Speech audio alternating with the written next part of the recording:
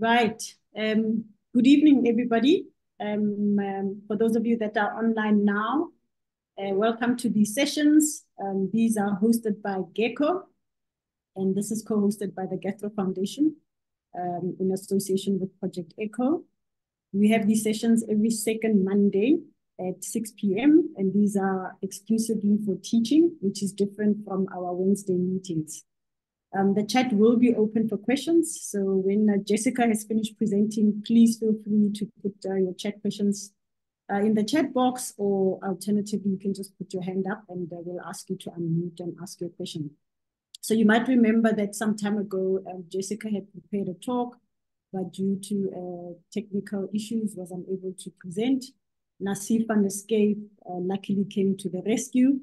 But I felt that it was only fair that we give Jessica an opportunity to do her presentation since she had spent so much time preparing it. But I also think that this is such a difficult topic, and the patients are really difficult to manage and very heterogeneous, not always difficult, not always easy to make a definitive diagnosis. So I think it's worth repeating this topic of GORD and LOD. So Jessica, if you're ready, please share your presentation and over to you. And thank you once again for preparing this. Thank you so much, Prof.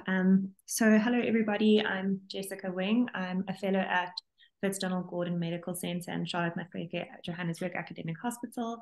And tonight I'm going to be speaking about gastroesophageal reflux disease. And like Prof said, it's a very vast, broad topic. It's the bread and butter of our subspeciality, but it's often overlooked. So I think the aim of my talk today is just going to hopefully get the audience to view GORD as a unique disease phenotype in each patient that's different in each patient, and that would help us with the different pathophysiologies and thereby help us understand it a little bit better in order to precisely target our treatment approach in each individual patient.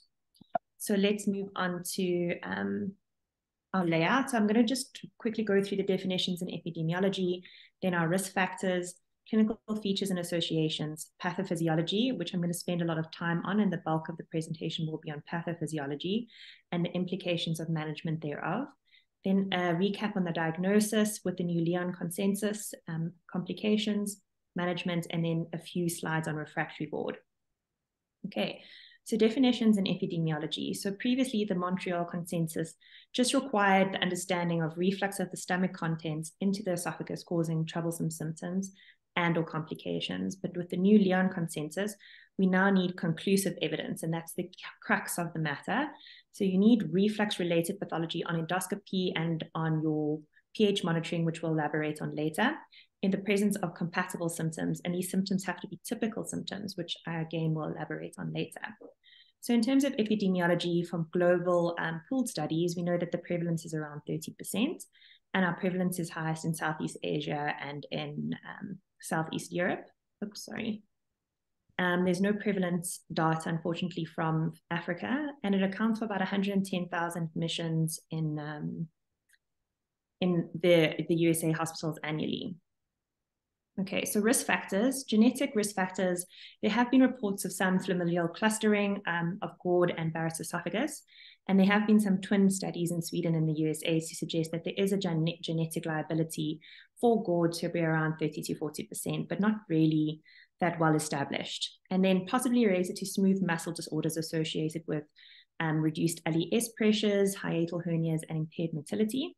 And in terms of environmental, everybody thinks that tobacco and alcohol consumption have a strong association, but actually there's a very weak association with GERD symptoms. But tobacco is a risk factor for erosive esophagitis and adenocarcinoma. So that's where the difference is. In clinical features, what I was alluding to earlier is typical symptoms are only two. So it's heartburn or esophageal chest pain for more than 2 days of the week. And then regurgitation, which is the perception of effortless flow of gastric content into the mouth. Your less typical symptoms, which weren't delineated in the earlier consensus, was water bras, which is, if for people that don't know, it's a salty fluid that is ejected from the salivary glands into the mouth in response to esophageal mucosa being exposed to acid, then adenophagia, and then dysphagia. In terms of the less common extraesophageal symptoms, that's all of your pulmonary manifestations, so asthma, a chronic cough, aspiration pneumonia, bronchiectasis, interstitial pulmonary fibrosis, chronic bronchitis, and then sleep disorders such as obstructive sleep apnea, and then posterior laryngitis. Okay, so strong associations we know are in pregnancy in the first trimester, systemic scleroderma, Zollinger-Ellison syndrome, and prolonged nasogastric tube intubation, and also post-Heller's myotomy or per-oral endoscopic myotomy or POEM for our achalasia patients, and then post-bariatric surgery.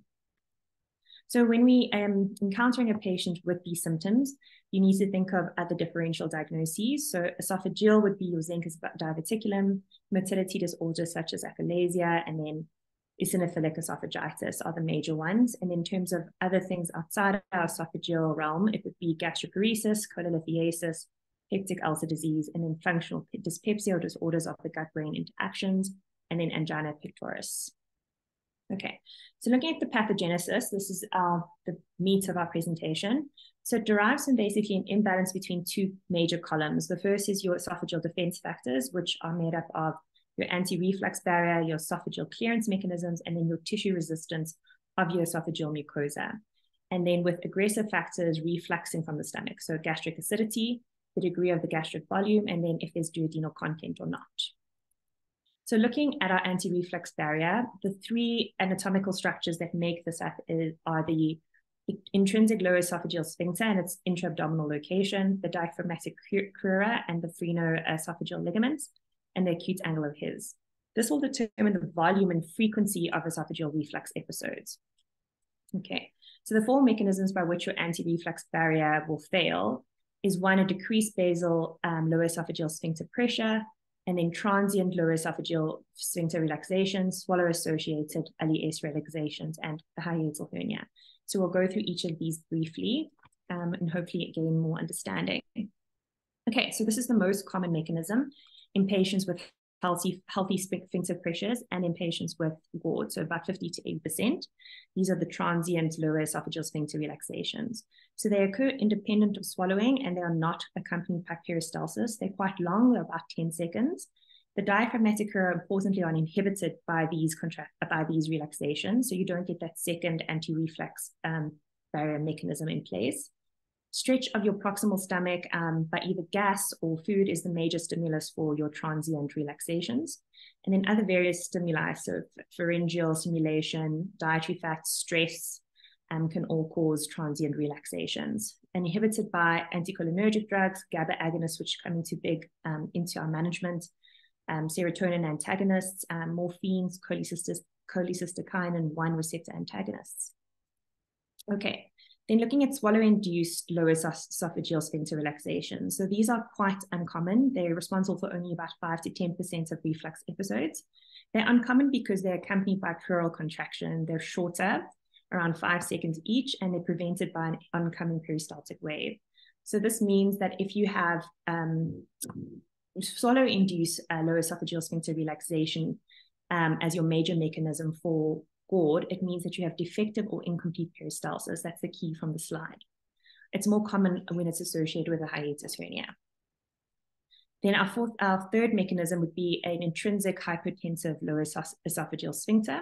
And there's two mechanisms, whether it's strain-induced or free reflux. So strain-induced would be someone that has a relatively hypotensive lower esophageal sphincter, and that's overcome by an abrupt increase in intra-abdominal pressure. So coughing, bending, any Valsalva maneuver. So that's the more common mechanism. Then free reflux is quite rare. That's characterized by a decrease in your esophageal pH without any changes in your intragastric pressure. So there's free flow. And that normally happens when your LES pressure is less than 5 millimeters of 5 millimeters. It's uncommon in end-stage systemic sclerosis or after myotomy for achalasia. Those are the two main settings where you'd see this. And on endoscopy, you'll see severe esophagitis as a clue.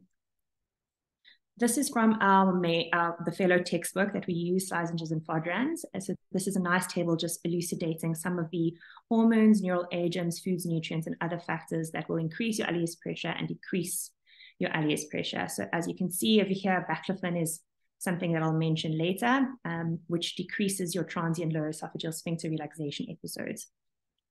Okay. Then our last mechanism, which results in failure of the anti-reflux barrier, is the hiatal hernia. So this is very common. It's around half to about 94% of patients with esophagitis. They become more significant if they're non-reducible and large, so more than 3 centimeters in terms of their pathophysiology.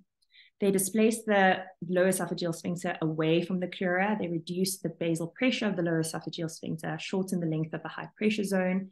They eliminate the increase in the ileus pressure during straining and increase your episodes of transient relaxations, also increasing the compliance of the esophageal gastric junction.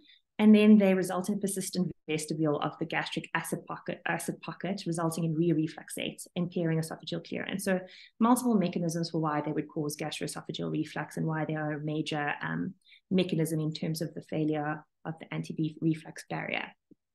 Okay, so this is just a quick slide from, in terms of the first column of anti-reflux barrier failure mechanisms.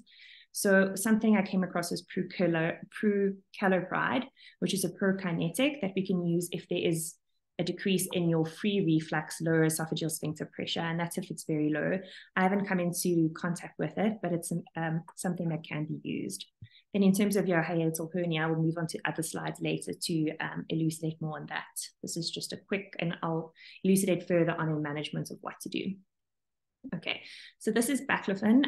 It's a GABA receptor agonist. This has been shown to work in your transient lower sphincter esophageal reflux mechanism. So it's an adjunct to PPIs, but its side effects have been limiting. So it's useful if you've got transient lower esophageal sphincter relaxation episodes as your major mechanism. Okay, this is going through the hiatal hernias. So just for everyone to refresh them, it's the heel grade. So this would be grade 1. This would be grade 2, where you can see there's a slight opening. The ridge is more prominent. Grade 3, you can see there is a larger opening on retroflexion, and then free large obvious hernia in grade 4. The reason why I concluded this slide is because for grades 1 and 2, you can manage them with medical management. They have a higher likelihood of responding. And if it's a grade 3 and 4, larger than 3 centimeters, fixed mechanical defect, your threshold to escalate to reflux surgery is lower. Okay. So now we're going on to the next column of pathophysiology. So we've done the anti-reflux barrier failure mechanisms, those 4 mechanisms. Now we'll go on to esophageal clearance. So unlike the anti-reflux barrier mechanism, which determines your frequency and the number of episodes, this determines the duration of acid exposure to the esophageal mucosa and the severity of mucosal damage. So this is actually one of the more important mechanisms. So there's volume clearance and then salivary and esophageal gland-based clearance. So volume clearance is the actual bolus clearance. So that's peristaltic dysfunction. If you have failed or weak peristaltic contraction, so less than 30 millimeters. Then salivary and esophageal gland-based titration. So after you've had your peristaltic wave, you should have salivary and esophageal gland-based excretion, and this should neutralize your acid after the peristaltic wave. And it's stimulated mainly by acid in the proximal ileus, so proximal esophagus, which is about 20 centimeters above the ileus. So the implications for management here would mainly be in simple things like in the older population, in patients taking anticholinergics, or in patients with Sjogren's, with dry mouths and xerostomia, you won't have your chemical clearance. And then obviously in your patients with systemic scleroderma and motility disorders, you'll have failure of esophageal clearance mechanisms. Okay, so looking at tissue resistance, there's pre-epithelial factors, epithelial, and then post-epithelial factors. So pre-epithelial factors would be esophageal secretions of prostaglandin E2 and then mucin or glycoconjugates.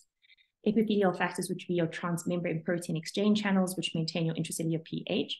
But your most important in terms of histological diagnosis are your tight junctions. So in both non-erosive and erosive gastroesophageal disease, you'll see dilated intracellular spaces if you look under the microscope. And then in terms of your post-epithelial factors, esophageal blood flow transporting your nutrients, oxygen and carbon dioxide, and removing your hydrogen ions increases response to luminal acid. So these are all your tissue resistance factors that need to be in place to protect you from GORD. Okay, so in terms of non-erosive non-erosive reflux disease, 77% of patients, this is in 70% of patients with GORD, there are specific microscopic alterations in the mucosa. So the integrity of your tight apical intracellular junctions are impaired, and you'll see increased permeability with dilated spaces on histology. The patients with NERD are sometimes more symptomatic than those with erosive esophagitis, because they have the superficial sensory nerves are more superficial and are activated by your hydrogen ions much easily because they're at a superficial level. Whereas patients with esophageal reflux disease have deeper sensory nerves. So they'll have extensive disease on endoscopy, but won't be asymptomatic. So for them, you'll see basal cell hyperplasia on the microscope, where you get traditional acid burn theory. So you'll get acid exposure and then cellular death, and then you'll get cell recruitment and then increase basal cell hyperplasia. However, that's been challenged. Now there's a theory of where you have refluxate that indirectly stimulates T cell infiltration into the submucosa, and via chemotaxis, you have inflammatory cells, and then cell death is mediated this way. Then implications for management here. This is just to say that you need to optimize your PPI, but we'll go into management later for time-saving purposes. Okay, moving on from esophageal factors. So we've done the anti-reflux barrier, we've done the esophageal clearance and our tissue factors. We'll go on to our gastric factors. So the acid pocket is an area, just below the OG junction, which escapes the buffering effect of meals. This allows a lot of chronic short segment acid reflux episodes. And then H. pylori, so gastritis of the corpus, if they're CAG-A positive, they can be protective. So you get gastric atrophy and less acid secretion, as well as ammonia production by bacteria and increased gastric alkaline secretion. If you have H. pylori infection in the antrum, it's the opposite. So you'd have increased gastrin, thereby increasing the risk of GORD. Okay, then in terms of motility, abnormal fundal accommodation of the proximal stomach, prolonged postprandial fundal relaxation, and delay in the recovery tone, tonic tone, as well has been shown that there may be some correlation, although poor, around 40% of patients with GORD. It seems not to be a fact of total acid exposure, but rather a major factor in contributing to the proximal extent of the reflux, which correlates with more symptoms. So the more proximal reflux you get in the esophagus, the more symptomatic one becomes. And then women and diabetics are more likely to have gastroparesis and secondary reflux. But there is a poor correlation in patients with GORD. It seems to be a secondary cause only. Okay, so implications for management here, I just wanted to highlight that although H. pylori is associated with a lower prevalence of reflux, we still need to treat it because it's strongly linked to gastric adenocarcinoma. So just to make that clear for everybody.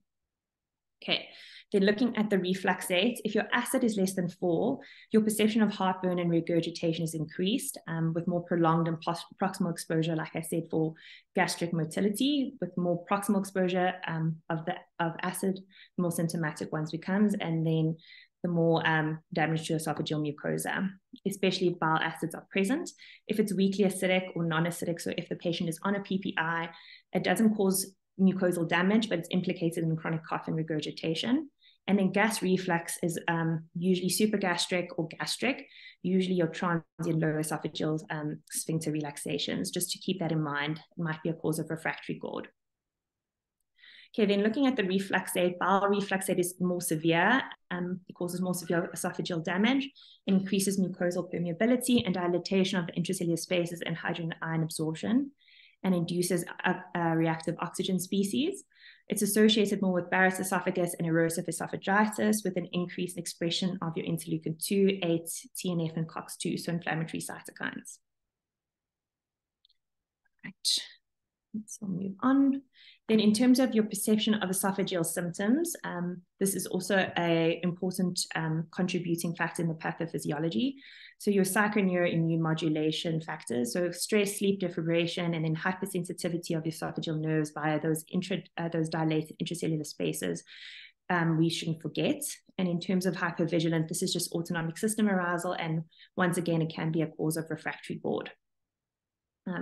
Just to let you know over there that psychological management and hypervigilance can be useful. Okay, then looking at obesity, so BMI is directly proportional to the prevalence of GORD symptoms and esophagitis. For every unit of BMI increase, the time whereby the distal esophageal pH is less than 4 actually increases by about 0.35%. Reasons for this is because there's increased intragastric pressure, it overwhelms the anti-reflux barrier, increases prevalence of ahival hernias, and all those mechanisms we went through. It decreases your lower esophageal sphincter pressure. Your visceral fat actually secretes pro-inflammatory cytokines. High caloric meals are also associated with delayed gastric emptying, increased frequency in your transient lower esophageal sphincter relaxation episodes, and fundus distension. And just to note that hormonal changes also predispose you to GERD-related complications such as esophageal cancer because of those inflammatory cytokines that are secreted from the visceral fat. Then sleeve gastrectomy, so even if you treated for your obesity, it's still increased with GORD symptoms, esophagitis, and prevalence of Barrett's esophagus. Okay, so now getting onto the diagnosis. So we've gone through the pathophysiology. The crux of the slide, I think, is just to reaffirm that you have to have typical symptoms. So esophageal chest pain and regurgitation are the only two typical symptoms. If you have these two, you can be allowed to have an empiric trial of anti-secretory therapy. And then if these do not work, to go on to endoscopy and wireless monitoring. If you have more atypical symptoms that we went through, adenophagia, water brash, any of the extraesophageal manifestations, you can't give a trial of PPI or anti-secretory therapy. You need to do more extensive and investigating and get conclusive evidence. So doing endoscopy and impedance monitoring. Okay, so what constitutes conclusive evidence? On endoscopy, it's LA grades B, C, and D. Esophagitis, if you have biopsy-proven Barrett's esophagus, and if there's presence of a peptic stricture. So in unproven GERD, you should only perform endoscopy around 2 to 4 weeks off anti-secretory therapy. And if it's LA grade B or higher, and you're seeing a recurrent stricture while on optimized PPI or anti-secretory therapy, that's indicative of refractory GORD. So only these three, the LA grades A, B, and B, C, and D, biopsy-proven Barrett's esophagus, and then a presence of a peptic stricture constitutes as conclusive evidence. This is just a reminder for everyone in the audience about your Los Angeles classification. So Los Angeles A, B, C, and D. So B, C, and D would constitute as conclusive evidence. And then a reminder of what a peptic stricture looks like, Barrett's esophagus looks like, and then esophageal adenocarcinoma. Okay, getting onto ambulatory reflux monitoring. So prolonged wireless pH monitoring of anti-secretory therapy. This is our gold standard. It provides the highest diagnostic yield, and your study duration is usually about 96 hours. It determines your dominant physiological versus pathological acid exposure time. It's not widely available. We don't use it at Charlotte or at Donald Gordon. We use a catheter-based pH monitoring, and that is a viable alternative. Your thresholds in the Lyon consensus are defined as follows. So if your acid exposure time is less than 4 on all of your days with a negative reflux symptom association, that will exclude GORD. If it's more than 6 and it's for more than 2 days of that study period, it's diagnostic. If it's less than 4%, but there is positive reflux symptom association, that will meet criteria for reflux hypersensitivity. And then your acid exposure time between 4 and 6 is considered inconclusive, and you'll need further testing in a clinical context. Okay, then looking at impedance monitoring, which we have access to. So that has diagnostic value in unproven GORD when you are off anti-secretory therapy, particularly when your reflux symptoms are associated with excessive belching. So it's actually the gold standard for supragastric belching. And then if you're concerned about if there's rumination and if there's pulmonary symptoms. So it's useful because there are more reflux episodes that are detected. So you have the impedance component plus your pH monitoring. So that adds more sensitivity in terms of reporting the number of reflux episodes. However, it does need expert interpretation to overcome inaccurate automated analysis.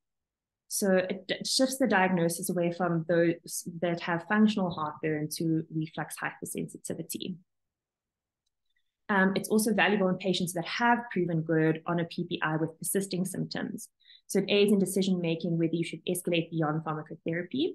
And these are some of the thresholds. So if your total acid exposure time is more than 6, it's diagnostic of pathological GERD. If you're having less than 40 reflux episodes a day on the impedance component, that's adjunctive episodes for that absence of GORD. And if it's more than 80 per day, it's adjunctive evidence for GORD. If it's between 40 and 80 off a PPI, it's inconclusive.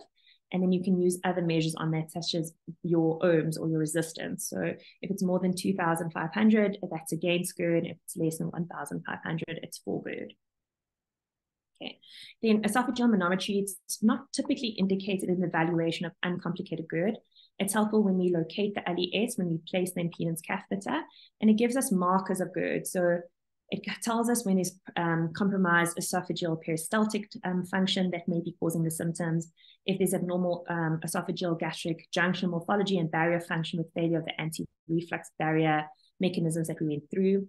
It helps us with refractory symptoms for GORD as well. So if there's motility disorders and not necessarily GORD, and then are documenting adequate peristalsis, excluding achalasia and scleroderma, and it is an essential before anti-reflux surgery. So looking at complications, so very uncommon to have non-cancer GORD-related deaths, such as hemorrhagic esophagitis, ulcer perforation and rupture, and aspiration pneumonia. We are mainly looking at esophageal strictures and Barrett's esophagus. So esophageal strictures, they occur in about 7 to 23% of untreated reflux esophagitis, usually in older men with chronic NSAID use. Endoscopically, they smooth-walled, tapered circumferential narrowing in the distal esophagus, usually around 1 to 2 centimeters, so they can be about 8 centimeters long. They can be complex, ranging from reversible inflammation to irreversible fibrosis. And in terms of the treatments, if it's less than your scope size, so your scope is 12 millimeters, if it's less than 13 millimeters, you need to have dilatation. So short and simple, you can do blind dilatation. If it's longer and more complicated, what we do at the Gen, we bouginage over guide wire using a hollow-centered or balloon dilator, preferably with fluoroscopy. And then maintenance PPI therapy. And then recalcitrant strictures, we use self-expanding plastic stents or intralesional steroid injections. Okay, so just a quick mention on Barrett's esophagus, because I know we're getting a nice talk next week on that. It's a complication of gastroesophageal reflux disease and a risk factor of esophageal adenocarcinoma. It results from metaplasia of your stratified squamous cells of the distal esophagus to the columnar cells, and treatment involves optimizing PPIs, and if there's dysplasia, we move on to endoscopic ablative therapy. Okay, getting on to management. So this is just a nice slide explaining where we start. So as I said in the beginning, the more atypical your symptoms are, the higher need for documentation of normal reflux burden is before you start a long-term treatment. So conclusive evidence is required. Okay, we can try lifestyle measures such as diaphragmatic breathing, hypnotherapy, or acupuncture. I haven't personally tried these in any patients. I'm more comfortable with the pharmacotherapy. So over-the-counter medications, antacids, alginates, moving on to histamine receptor antagonists, then our mainstay, which is your PPI or your proton pump inhibitors, and then the new kid on the block, the potassium competitive acid blockers, and then getting into the more precise and tailored measures, depending on our phenotype of the patient, NERD or GORD, what our manometry says, what our endoscopic finding says. For example, if their major mechanism is transient lower esophageal sphincter relaxations, we can try baclofen, and then eventually moving up to the surgical modalities. Okay, so looking at my lifestyle modification, the only 3 interventions which have been shown to improve GORD symptoms is elevation of the head, left lateral decubitus position, and then weight loss. Those are the only 3. In terms of pharmacotherapy, over-the-counter medications or antacids, they do provide a rapid onset of relief, but require frequent use. And in a meta-analysis, Gaviscon provided best symptom relief. Obviously, it does not address or heal esophagitis. Then prokinetics, so metoclopramide, cispiride, and some cholinergic agonists, as well as macrolides. These work by increasing our LES pressure from that table I showed you in the beginning, or the modulators of LES pressures. It improves gastric emptying and esophageal clearance, so these seem to be great. However, their effectiveness decreases with disease severity. Unfortunately, it has no effect on our transient lower esophageal sphincter relaxation episodes, which is one of the more common mechanisms for gastric esophageal reflux disease. And then it's unreliable in healing esophagitis and limited by side effects. So looking more closely at baclofen, which I showed you earlier, We titrate 5 to 20 milligrams TDS. It decreases your transient lowest esophageal sphincter relaxations, your acid and your duodenal reflux significantly. So it seems great. It improved your symptoms within 4 weeks to several months. However, it has major limiting factors is tolerability. So nausea, vomiting, drowsiness, presyncope. So companies try to offset this by changing their formulations to a more tolerable forms. So baclofen and placarbal were tried, but however they were abandoned because they actually weren't clinically effective, although they were more tolerable. So baclofen is the only one that seems to work. All right, looking at our histamine 2 receptor antagonists, cimetidine, ranitidine, nizitidine. They're more effective in controlling nocturnal than meal-stimulated secretion.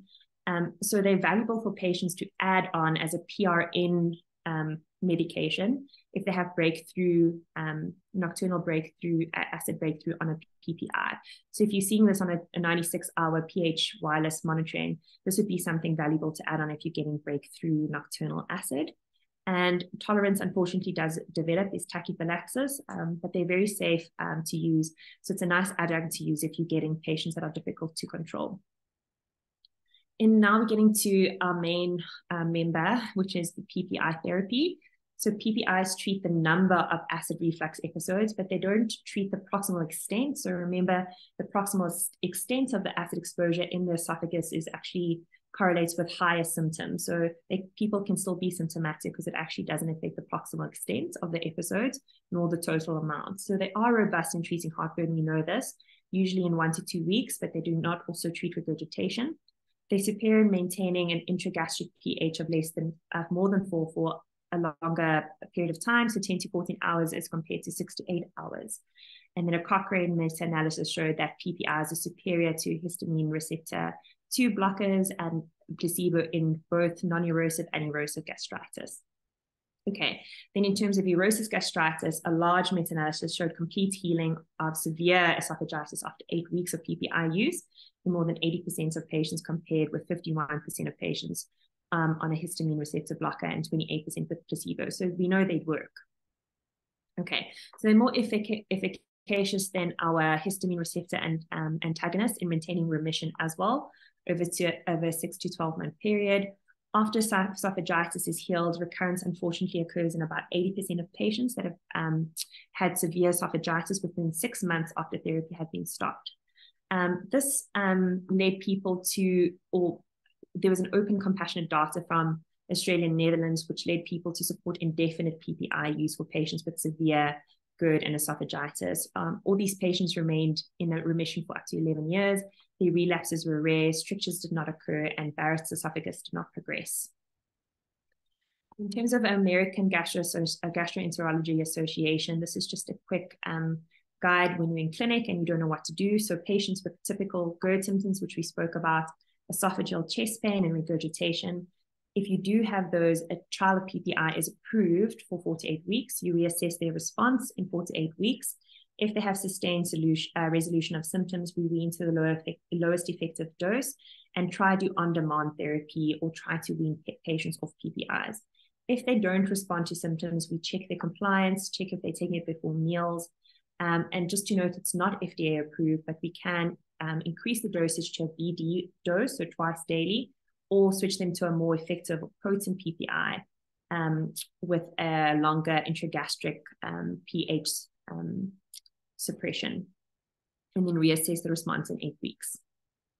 So we need to position our PPI use before we investigate for refractory symptoms. So we need to position them for success. So PPIs are labeled acid molecules. They're not constructed the same. They have varying levels of intragastric pH controls and varying levels of metabolism through our CYP2C19 pathway. And as you can see here, meprazole seems to have the best intragastric control, followed by rabeprazole, omeprazole, lansoprazole, and then pantoprazole. I think in state we use lansoprazole the most and pantoprazole.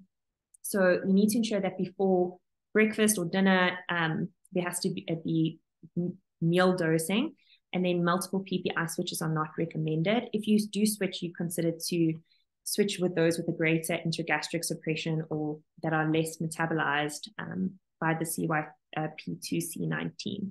pathway. So why do we need new treatment options? So PPIs are prodrugs. They must be activated by gastric acid to covalently bind to proton pumps.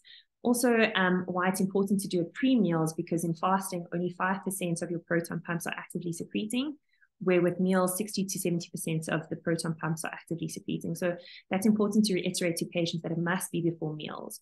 They have a very short plasma half-life, and the stomach actively regenerates new pumps in 24 hours. So about already a quarter of new pumps are made. So repeat dosing is usually required, and that's why there's the thought process or rationale for BD dosing, even though it's not FDA approved. And then, like I said, there's more variability with your metabolic pathways. Okay. Then in terms of long-term PPI use, so there's a risk of cancer after H. pylori treatment, the enteric infections, SPP in cirrhotic patients, COVID-19, pneumonia, mineral and vitamin deficiencies, and as well as what seems to be in vogue now is dementia with long-term PPI use. So what has our community said? Most have identified most of these long-term controversies are weak associations in observational studies that cannot establish cause and effect. The one high-quality study did show that there was modest but significant association with PPIs with enteric infection. So that's the one thing to take note of, that there is a high incidence of enteric infection, modest but still significant. And then we can't exclude the possibilities that PPIs might confer a small risk of all these other controversies, but we do generally agree that the well-established benefits of PPI far outweigh these theoretical risks. So this is what we should tell our patients. Okay, so what are potassium competitive acid blockers? These are acid stable, they don't require any enteric coating, so they work quicker. They're active drugs, they don't need to be activated by gastric acid. They directly bind ionically to your potassium, hydrogen, ATPase pumps. They bind active and inactive pump, and there's no time, you don't need to adjust around meals for this reason. And then they're not metabolized by the CYP2C19, so they have less variability. In terms of the pipeline, this is where they are in certain countries. Very difficult names, not in South Africa yet, unfortunately. All right, so looking at refractory GORD, our definition is, we just need to just clarify that persistent symptoms while on an optimized PPI therapy in the context of proven GORD is referred to as refractory symptoms, whereas refractory GORD is your conclusive evidence on endoscopy again. So LA, B, C, or D esophagitis, recurrent strictures on endoscopy while on therapy. And then on your pH impedance test, it's your acid exposure time of more than 4% and more than 80 reflux episodes a day on optimized anti-secretory regimens. So your approach to refractory GORD would be the same as your approach to normal GORD, just going through everything again. Management of refractory GORD would be lifestyle measures again. Are you sleeping with your head elevated, left decubitus position? Have you lost weight? Have you optimized their PPI therapy, changed their dosing to BD, changed them to a more potent, less metabolized drugs? Have you tried adjunctive and topical agents? So this is where you can tailor their medication depending on their conclusive evidence. So are they having nocturnal breakthrough? Is their major mechanism a transient lower esophageal sphincter relaxation issue? Then we can consider baclofen. Is there an acid pocket that's residual? Is there a hernia? And therefore give them alginate acid, anti-acid combinations. Do they need hiatal hernia surgery? So just to tailor that, this is where the tailoring comes in. And then looking at your invasive GORD management, getting onto anti-reflux surgery and endoscopic procedures, which we'll go through now. So your potassium competitive acid blockers can be an option for refractory GORD, so that if you have severe reflux esophagitis and you're on a double dose optimized PPI, if they're not good candidates for anti-reflux surgery due to their multiple comorbidities, if there's motility issues, esophageal and gastric, and patients with documented abnormal acid exposure on double dose PPI therapy with reflux related symptoms. And then who are candidates for anti-reflux surgery? So severe reflux esophagitis, they don't want to take PPIs indefinitely. They have GORD symptoms that they can't be weaned off their PPIs. They also do not want to take PPIs indefinitely. The regurgitation aspect, we know PPIs don't treat regurgitation. And if they have PPI refractory heartburn, that clearly is reflux related. So meticulous workup that we've gone through: endoscopy, pH impedance, wireless monitoring. We've worked them out meticulously and made sure they haven't got a motility issue or another diagnosis. And then surgical options, so looking at anti-reflux surgery. So our classic Nissen 360 or Toupet partial fundoplication. This works by basically reinforcing your anti-reflux barrier. So increasing your basal ileus pressure, decreasing those transient relaxation episodes, and inhibiting a complete ileus relaxation. So it's comparable to long-term efficacy to PPIs in multiple randomized trials, and they may be superior in terms of symptomatic relief in refractory GORD. So long-term monitoring does show that patients do have sustained relief for up to 17 years of PPI therapy. And complications would be, if you've had a failed fundoplication, they need to have repeat surgery, re-intervention.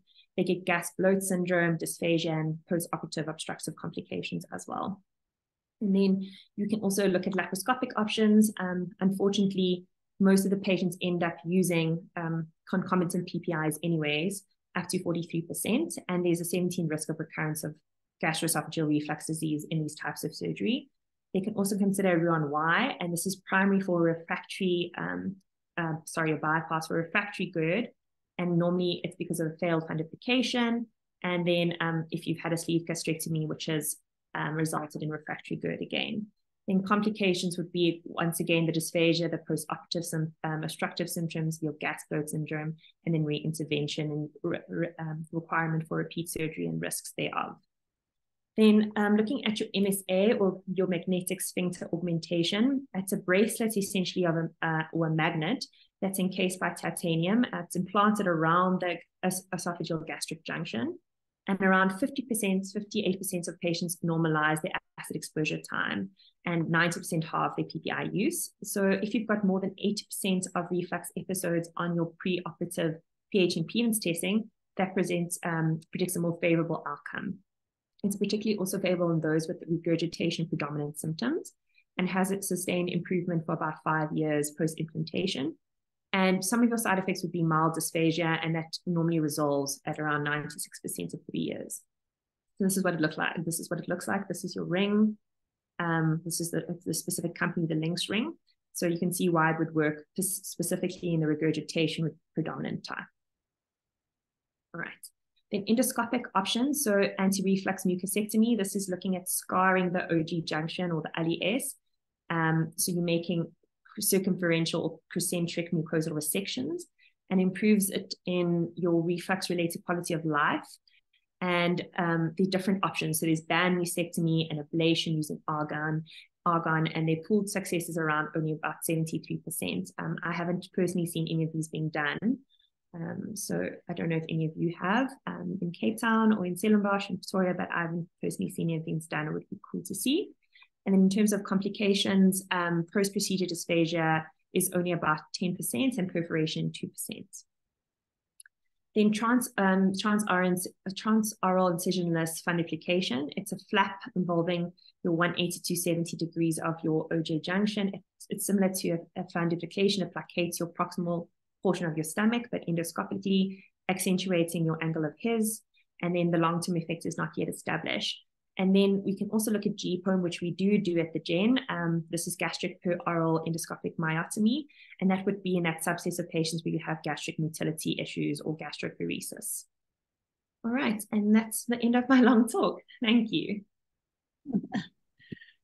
Thank you so much, Jessica. I'm impressed that you were able to get through all of that with still some time to spare for comments and questions. So thank you so much. That was really a comprehensive coverage of actually multiple areas within the topic, which, as we said, is quite a large topic. And each subsection could be an entire topic on its own. But I think you did a real nice overview, but also going into detail on the specific aspects. I was very happy with how detailed the pathophysiology was, because that's really important in trying to distill patients, because not one size fits all in terms of treatment. Treatment is not just PPI for everybody.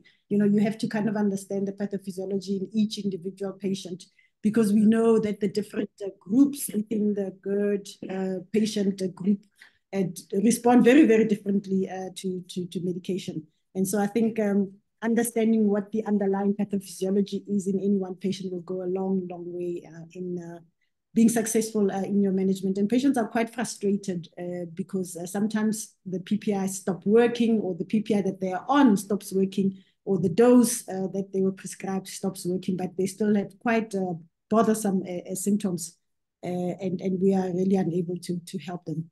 So I'm just going to make a few comments before I open it up to questions. So perhaps unshare, then we can see the chat. So please feel free to post your question in the chat, or if you're so willing, please put up your hand, and then we can ask you to ask your question. So very, very well covered. There's just one or two things that I just want to just emphasize, I suppose. So you mentioned that GORD is really about bothersome typical symptoms.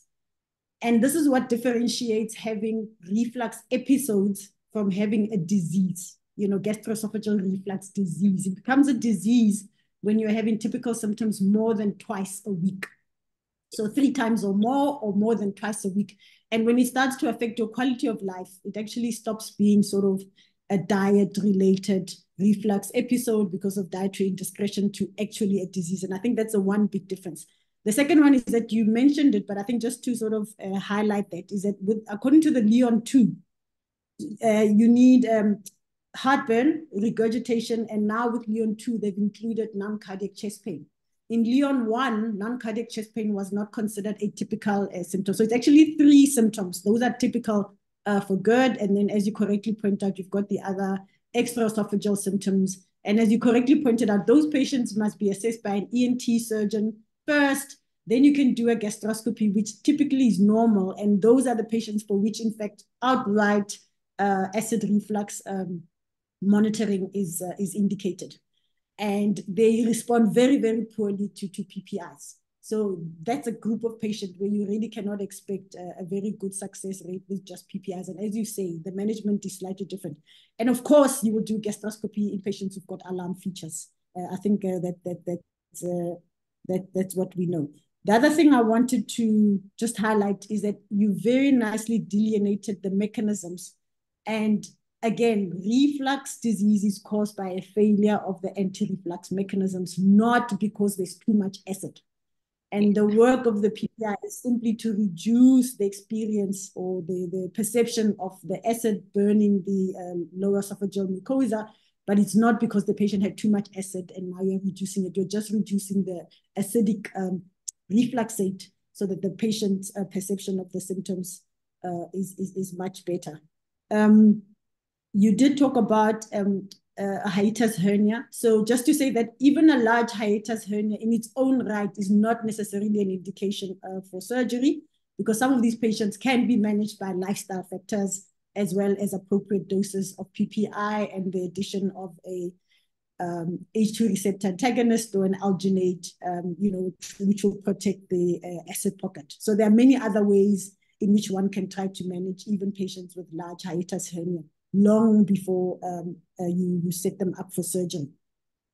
The other important thing to note is when the patient is undiagnosed, so they have typical symptoms, but they've not yet had an objective diagnosis of reflux disease, i.e. either endoscopy with BCD, as you said, or Barrett's, or a stricture, or whatever, or whatnot, or a pH study that's positive. You will do the reflux testing of PPI because you're trying to make the diagnosis. But when you think the patient has got symptoms suggestive of refractory GORD, this is somebody whom you made a diagnosis before, an objective diagnosis, put them on PPI, optimize the PPI, we can even talk about optimization, and the patient is still having symptoms. That patient, you want to do the reflux testing on PPI because you're trying to see the effect, the extent to which they are or are not responding to maximized PPI. Before then, you might actually suggest that you go down the route of surgery. And in that instance, where you're suspecting, where you prove now that the patient has refractory GORD, so they have symptoms, you've done your reflux testing on BD, PPI, they're taking it correctly, etc., etc. Now you diagnose objective refractory GORD.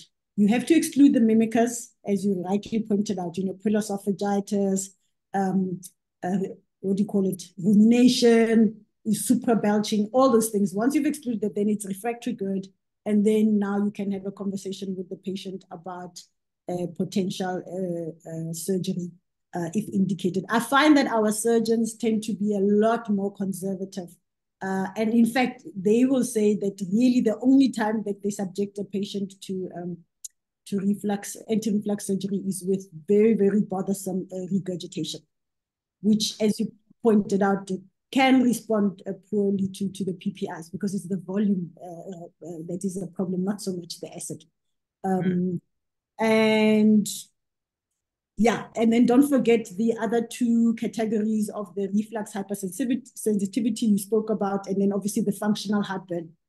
If the acid testing is negative, endoscopy is negative, and there's no symptom association, that's a functional heartburn.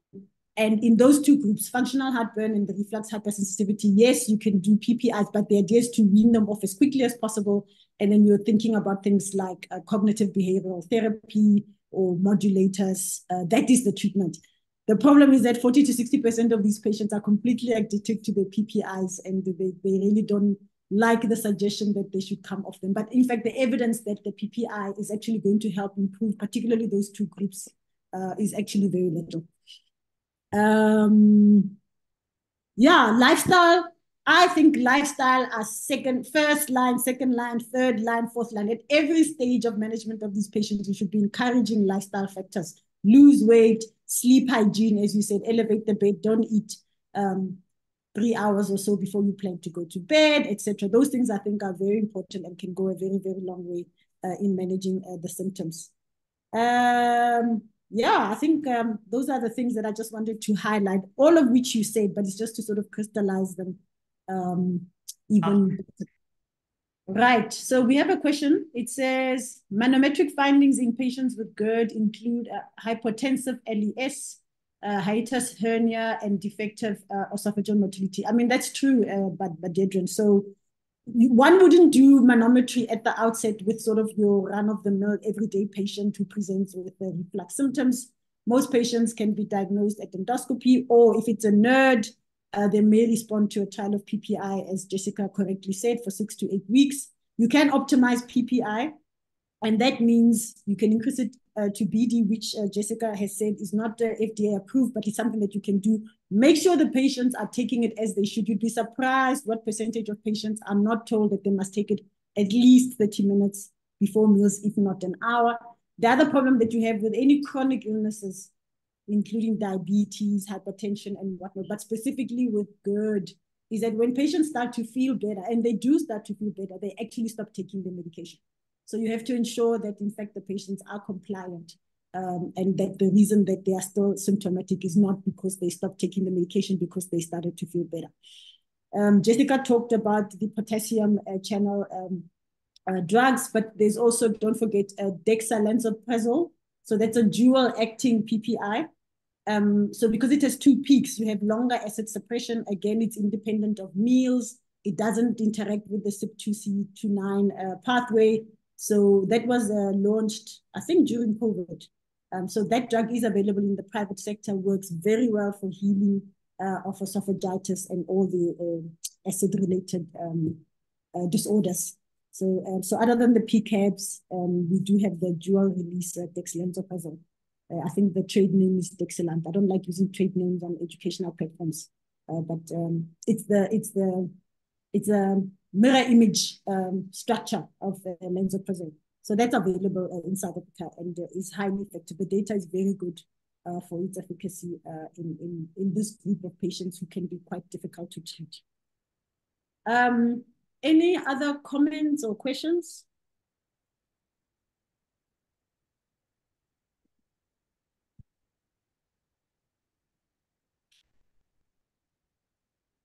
Looks like you stunned them to silence.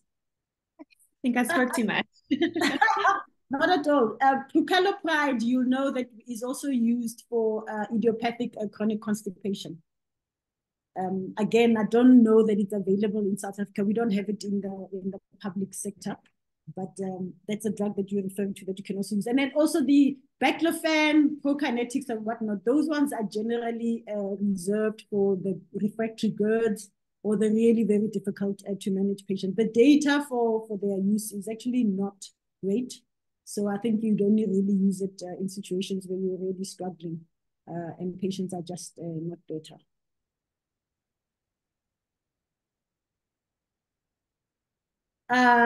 He's saying risk factors for Barrett's esophagus in patients with GERD.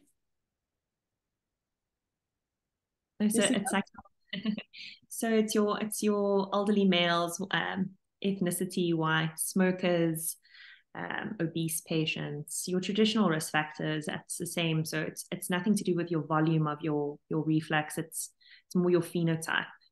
So it's more erosive gastritis, not your nodes, not your young female African patients. It's looking at your older white smokers, males. Yes, family history, etc. Yes. But Drayden, I think in 2 weeks' time the topic is Barrett's. So please do feel free to join us for that. It looks like there are no other comments or questions. I will say, guys, that the talk that Nasif did and this talk, I think if you listen to both of these, you really have more than what you require to understand this topic, both from a pathophysiological point of view and a clinical perspective. And of course, the one that was done 2 years ago as well is available on the Gastro Foundation website. So I think you've got enough material in terms of approaching this topic. And you can see from the 3 talks that the approach is different, but this is because it's such a difficult talk. Even when I give a talk on this topic, I find always a new sort of perspective on this condition and how to manage it appropriately. So Pascal. Hi, Thank you. Sorry to just interrupt. I didn't like raise my hand or anything. No I think problem. Go ahead. just a quick question to probably you and the presenter, Jessica, and I appreciate the presentation. Non-cardiac chest pain. How far should one go before calling it cardiac? Because the concern I would have from just a practical point of view, especially in a region where we've got a high prevalence of ischemic heart disease, that individuals will be receiving proton pump inhibitors instead of angiograms. So you're asking at which point will you say this is a non-cardiac chest pain and not esophageal pain? How far, if anyone presents with pain in the chest, and you think there's some reflux symptoms, because the reality is, reflux and ischemic heart disease is common. So it wouldn't be unusual for these 2 quite common conditions to coexist in the same individual.